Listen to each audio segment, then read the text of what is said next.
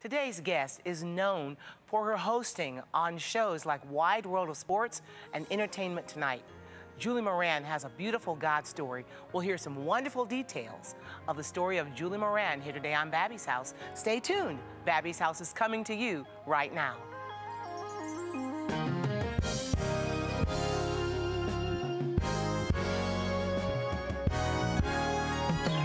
Babbie's house, Babbie's house. Every day is filled with possibility. At Babbie's house, Babbie's house. Everybody is family. Welcome to Babbie's house.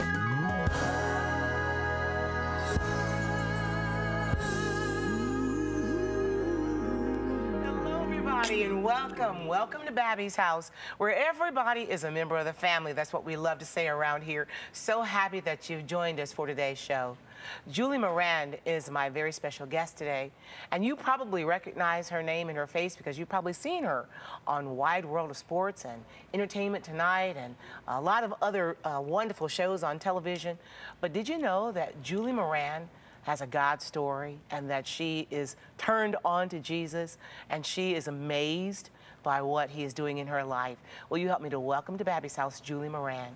Julie, I'm so happy to see you, my friend. I am so glad to be here So happy and to be have with you today. I just love this show. You know, Julie, when we see you on television and we see you hosting some of our favorite television shows, like we're avid sports fans in our house, and so we've seen you on Wide World of Sports, we've seen you on Entertainment Tonight, but you know, it's so cool to know that people that we see on television are strong believers. They love the Lord. They have a God story. So tell me a little bit about, you know, stars from TV and film. How do you juggle? Made it anywhere without the Lord being by my side. You know, Yes. I claim that verse from Proverbs, trust in the Lord with all your heart and lean not on your own understanding. In all your ways acknowledge him and he will direct your paths. And he Yes. directed me right out of Thomasville, Georgia to a career in sports and entertainment. And you know, I've looked to him my whole life to just kind of guide, lead, and direct me. So I would be nowhere without, you know, my faith. How did you come to know the Lord? You know, I grew up in a Christian family, and I went to church, and I thank my parents for taking me to church, you know, sometimes when I didn't want to go. Remember Yes. those days when we were kids? Mama made you get up and Mama go. made you get up and go to church. And I do know, though, that at some point, and it was about 16, that I realized that just going to church, just going to Sunday school, I didn't really have a relationship with Christ. And I began to question, you know, what does it mean to really know Jesus? And that's when I ended up at a retreat, and someone said, come forward. And I just felt led to go forward, and I met the Lord on my own. You know, not what Mama said, not what Grandmama said, but I met Jesus on my own. And from then on, I began to really have a relationship with him outside of church, you know, in my bedroom, on those hard nights when you're a senior in high school and you're thinking, what am I going to do with my life? And I began to talk to him like a friend. And that's been my relationship with him from that time forth, is that I feel like he's my Lord, he's my Savior, but he's my friend. He's somebody I can talk to. Yes. And that's the kind of relationship I've had with Christ. Amen. That's my a beautiful life. story. You know, the Bible tells us that God has given to every man the measure of a gift. When did you discover that you had this ability to interview and to host and be on television? When did that happen? You know, it's so funny. I was really young, and my grandfather was a football coach at the University of Georgia, and he was the offensive coordinator, and I used to beg him to go to football practice with him from like 4 or 5 years old, and I would bring a tape recorder because I wanted a tape recorder for Christmas. Nobody remembers what a tape recorder is, but you know, yeah, we do. You do, Babbie, you know. And we would get home after practice, and I would interview him. Wow. And we still have some of those audio recordings. And so from an early age, I just felt inquisitive. I felt like I wanted to know, and he was kind of my idol. So I just, from an early age, I felt really compelled to be interested in people and what they're doing, and I just started making these little radio shows. I remember putting my brother on. I remember reading books on tape. It was just something, this gift came early for me. I just kind of knew it early on. Do you see how, you know, God gave you this gift of being inquisitive, just being curious? Yes. And then a grandfather who had, you know, being a football coach of a winning team.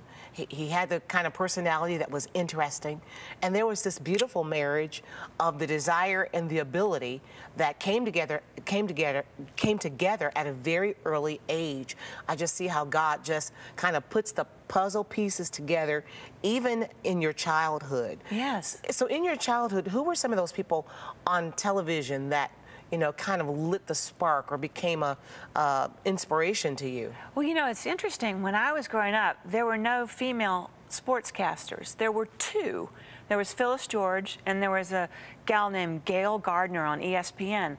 And everyone says, why did you go into sports?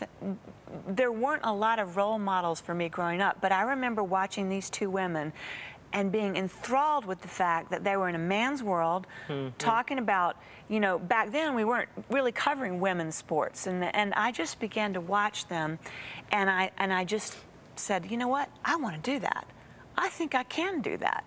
And that was my grandfather again, and he said, you can do it. Yes. And that was the inspiration. But back in the day, there weren't a lot of role models for women. And now we look on the sidelines, Sure. we look in the booth, we in look the in locker the box. room. I mean, And we're they're everywhere. everywhere. Although I Yes. never went in the men's locker room, Babbie. I just didn't think you needed to. Yes. And I think, you know, that's kind of come back around. You don't see, you know, much of that locker room chatter going on anymore. But it was, back in the day, that was, you know, something that you had to decide whether, you know, am I going to go in or go out? I never went in the locker room, but there was never an athlete from Charles Barkley to Michael Jordan to whoever I interviewed that didn't come outside and give me the big story I wanted without me feeling like I needed to invade their space as men. Yes. Going in the locker room. And I was an athlete. I didn't want men in my locker room. So anyway, that was a, you know, hot button issue back in the day. Sure. But I felt like, you know, I got a lot of guidance from those two ladies. You've met some very interesting people, and you just named a few of them. You know, all of their faces and their names we recognize. Can you share a highlight, you know, of meeting somebody or learning something or some light bulb moment? Give us, you know, just a little scoop. There have been so many. I tell you, on Entertainment Tonight, the show's on, you know, every day and full of stars. But there's so many moments. I remember when I interviewed Oprah, and I walked into the room. Actually, she walked into the room, and I felt like the molecular energy changed in the room. Like she had such a presence when she came in. And I remember interviewing her and her giving me a really big scoop, you know, and how cool that felt. She had decided to not have children and to freeze some eggs in case she ever wanted to, and this was a big story back then, and I just remember her being so candid and open, but I remember her being a highlight, and there's so many others. I mean, you could pretty much ask me anybody and I could say, oh yeah, I can tell you that story, you know. Wow. Because every day it was a big star, another big star. What is that like, you know, meeting people who we know by their first names? What is that like, meeting these kinds of people? You know, Babbie, you've interviewed people, and people are just people. Yes. You know, the flaws and all, Yes. the good and all, the bad and all, and I didn't find celebrities to be really any different. Everybody's just got a personal story, and when you sit down like this and you just talk, you know, I don't find there to be any great divide. I found people to be nicer than I thought, more normal than I thought. I think Hollywood gets a bad rap. I think there are a lot of really fine and wonderful people in the entertainment business, and same is true of sports. You know, some of the greats. I mean, I learned so much just talking to, you know, athletes over the years, or Olympic athletes, and Sure. training and what they go through, or NBA players, or Michael Jordan, and, you know, him talking about being cut from his 9th grade basketball team. and how that made him a better player and a stronger person. And I think people can relate to those stories, you know, and I think as you and I are here, as we're to bring those stories out and let them share it with the world, that feels fun, doesn't it? It's life-changing. Yeah. If there's a young person that's watching today that has a dream of doing what you do, they stand in front of the mirror with their hairbrush, they interview, just like you, their dad or their mom or their sister or their teacher, what advice could you give them? Well, I'll tell you, practice, practice, practice. You know, try to get an internship at a local station, get yourself in the right environment, do everything you can to, you know, advance your career. I was a journalism major. You know, today in college you can get so much. Most colleges have, you know, on-air stations where you can, you know, practice, where you can be on camera. And also, you know, there's that verse in Isaiah, and it just came to me, 30:21. It says, whether I turn to the right or the left, I will hear a voice behind me, and he will say, this is the way, walk in it. And sometimes I felt like I turned to the right, and the Lord was wanting to turn me to the left. And sometimes if I just listened, you know, he'd pull me back into the way I should go. And I think, you know, any career, I think you just have to get out there and get going. And sometimes you make the wrong turn, but if you love the Lord and if you're living by faith, he'll turn you back around and send you in the right direction. You know, as a believer in a public persona, in a public broadcasting on television every day, not just Christian television, but I'm talking about network television. Right. As a believer, how can we pray for people that like you, that we know are believers, but you're in a secular environment? I don't know what kind of opposition that you might come up against, but give us a little insight on what that might be like. Oh, I think people, you know, believers in any industry, but especially in the entertainment industry, need prayer, because there's so much temptation out there. There's also so much of, everybody has so much, you know, excess, wanting to keep up with the Joneses, or feeling like, you know, I need to, you know, fit in to that environment. And I think, you know, I needed prayer for the Lord to just keep me centered and let me know that I was enough. You know, I was enough. I did not have to be Julia Roberts. I did not have to be Oprah Winfrey. I just had to be me, and that was enough. And that he had put me in a place where I could shine, and I didn't have to be that big or that big, but just to keep me grounded. And I think that's how we can pray for anybody that's got a big job, even like you, that the Lord would just keep you grounded, keep you in his light, keep you faithful, keep you humble. Amen. You know? Amen.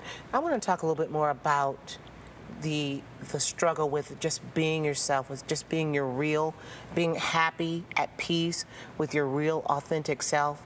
Because you're right, it is easy to look at someone and say, well, if I could be a little bit more like her, or if I maybe had a little bit more of this or a little bit more of that, I could be whatever. Yeah. You know, the enemy has this way of feeding us the lie that we're never enough, we're not good enough, we're not pretty enough, we're not smart enough, we're not rich enough or thin enough, or whatever that is. Can you just share maybe a little bit of your own story, maybe if there was ever a struggle with that? You just kind of open the door a little bit. Absolutely. Talk to us a little bit more about that. You come from a teeny tiny Thomasville, Georgia, and eventually end up on that stage somehow through hard work and grace and goodness on Entertainment Tonight. And I think a lot of times I was insecure. You know, was I thin enough? Did my body look good enough? You know, did I have enough? You know, was the hair good? I mean, we look at the physical so much when we're on television, and I think we can be distracted by that, and it can also tear you apart if you judge yourself based on the physical. And I did a little bit of that in the beginning, you know, and I had to come to a point where I was able to say, this is what God gave me, this is the body God gave me, it's good enough, it is beautiful in his sight. And maybe I'm not the most beautiful, but I can certainly try to be the most talented and the most hardworking, and to let those insecurities go and to realize that I was enough. I'm still struggling with that. You know what I mean? Of course. I think we all struggle with that, but we have to, you know, in my own personal life, I have to understand that this is who I am.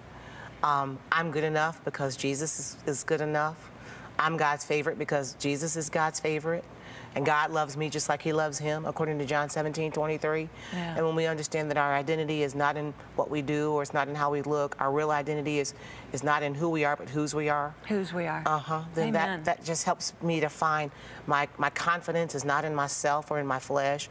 My confidence is in the Lord who gives me the ability to do what I do. And so I do it with joy. Yeah.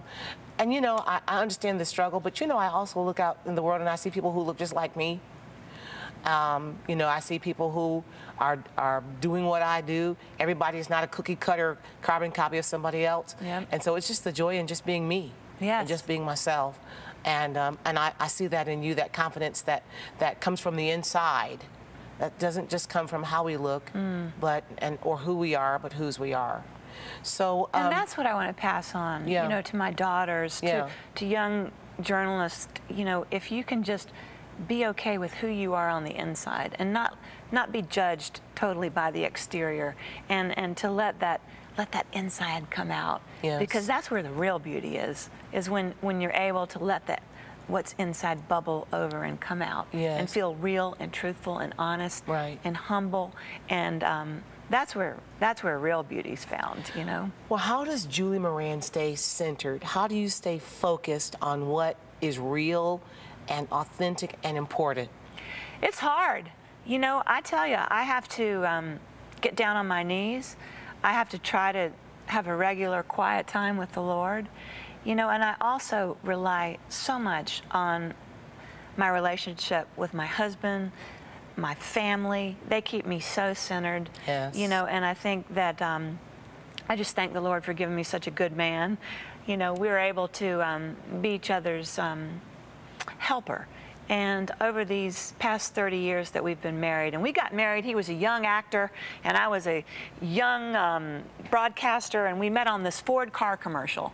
And this casting director said, all right, we're casting for Ford cars. You standing by the tree, and you sitting on the couch. Come here, you look good together. That's awesome. Cast. That's together. it. I love it how God does that. But God put us together, and without Rob as my helpmate, I would really not be where I am. And I just thank the Lord for him. And my family keeps me grounded. Well, thanks so very much for being my guest today on Babbie's House, Julie Moran. Oh, I've enjoyed it. Amen. And we wish you all of God's best blessings. Thank you so much. Absolutely. And to you, my dear friends that are watching today, thank you for watching Babbie's House. Do me a favor and log on to Babbie.com and let me know that you have seen today's show. And just a little bit, we're going to come right back with more of Babbie's House. But after this break, we'll be right back with Babbie's House. God bless you. We'll be right back after this. Awesome.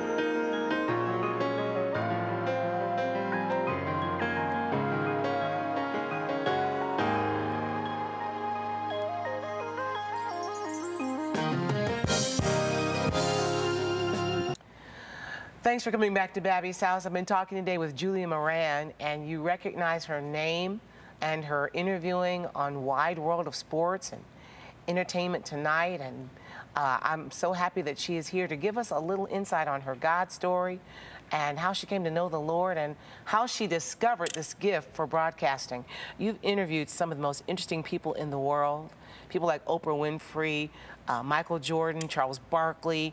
You've been courtside. You've been in broadcasting for how many years now? Wow. Well, it's going on 30. Wow. That's... Yeah, I started really young on ESPN with Dr. J, Julia Serving, then went to NBC Sports, then ABC Sports, Wide World of Sports, and took over hosting that show when Frank Gifford retired. And he was such a great guy, and Kathy Lee is such a great gal. How has broadcasting changed? I mean, over 3 decades, you know, we've seen changes in technology, changes in leadership, in sports and personalities. But for you personally, how do you think broadcasting has changed you? You know what? It's made me a better person in the fact that I think, just like you, we research in sports, it made me, I felt like when I was in sports, I felt like I was going back to school, you know, but I also felt like when I was at Entertainment Tonight that I was in film school. I mean, it's enriched my life in so many ways, sports and entertainment. But also, I think that it's taught me how to be real. You know, I think I started out maybe a little stiff, you know, maybe trying to be the sportscaster. And then I see, you know, people today, I think, on ESPN, as I watch different shows, I see people being more their real, true selves, you know, and they don't feel like they all have to talk the same and look the same. And everybody doesn't have to have that general American dialect. We can be Southern if we want. So I think TV is, and sports especially, you can really be your real, true self. And I think that's much more fun to watch than stilted. Yes. What's one of the greatest lessons you've learned about yourself that you've discovered over the past 30 years? That it's okay to make a mistake. You know, I made a big mistake the very first day I was on the air. Brent Musburger was a great guy to work with. And I'll just tell you the story. I went to the bathroom with the wireless mic on. Been there. Been there, done that, didn't cut it off. We're 30 seconds to air. Brent comes in my ear and he goes, "How you doing, Tinkle Bell?" I'm like, oh my Lord, thank you, Lord. I'm going to learn how to turn the wireless mic off, and I'll never make that mistake again. But we laugh to this day. You know, you make so many mistakes early on, but you learn from them, you grow from them. And I had to still go out 30 seconds and be on camera. He almost threw me with that with that comment, but thank the Lord I pulled through that one. We learned that lesson one time. It only takes one time. That's it. To learn that lesson. You've interviewed some very interesting people. You mentioned Oprah. Who is another one of those very interesting people that you just, when you sat down in front of them, you thought, oh my goodness, I am in front of fill in the blank? You know, I could fill in that blank with, you know, Robert Redford, Leonardo DiCaprio, Ben Affleck, Matt Damon, Julia Roberts. It just, the list goes, Robert De Niro. I mean, I just was, wow. But the one thing that was so hard was JFK Jr., I saw him at a Knicks game, and I had the interview set to do it with him, and then the plane went down. Wow. Never got to interview him. And also I flew to Princess Diana's funeral. There were lots of sad moments in my career too, where you had to cover stories that, you know, were tough. But those were two of the interviews I wish that I had gotten to do. What's one of your greatest moments of joy in broadcasting? Wow, I think when I was asked to host the Academy Awards pre-show. Wow. And I threw it to Steve Martin, who was hosting the show. Unbelievable. And, you know, to host the Academy Awards pre-show, that was on ABC. Won Super Bowl. That was amazing. To be on the sidelines of the Super Bowl. I did, you know, how many Emmys? 9 Emmys, Golden Globes, 9 Oscars. But, you know, it's just, those moments are really special. Every year they're special. You have children. I do. And I know you have daughters. I have daughters. Tell us about your family.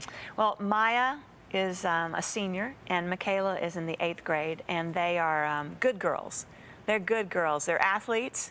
They're both double sport athletes. They don't have awesome. Much time to do anything to get out of line. Sure, absolutely. They don't have time to be in the mall. If they're not doing their homework, they're on an athletic surface. If there was a lesson that you wanted them to get, or a legacy that you wanted to leave them, what would it be? To trust in the Lord. You know, they're gonna experience a lot in their life, and they're gonna make mistakes. But if you trust in the Lord, if you keep strong in your faith, He'll pick you up. He's got you. Amen. He's got you. And as long as they can, and I've told them, they're very honest with me. My older daughter came to me the other night and she told me something, and it was not something great. I said, you know what? You're not going to be grounded, penalized, anything for that, you know, because you came and told me. I said, but if you do it again, we'll talk about that. But they feel like they can tell me things, and I appreciate that as a mom, because I want to have that open line of communication, and I think that they know that my faith is what's held me together through some very, very rough times, and that I think if I could pass that faith on to them when they're struggling, if they can just look up, know He's got them, then that's, if I can give them that gift, then I'm giving them everything. Amen. And that's what's most important. Well, It Julie, is. thank you for being on Babbie's House today, my I've so friend. enjoyed being with you. Next blessings. time, I want you to sing Well, for me. the next time I will. Well, you know, just a little bit. It is well with my soul. It is well with my soul. It is well. It is well with my soul. That's for that you, my friend. voice. Thank you. Thank you for being on you. Babbie's House Love today. being here. Absolutely. And thank you, my dear friend. Thank you for watching Babbie's House today.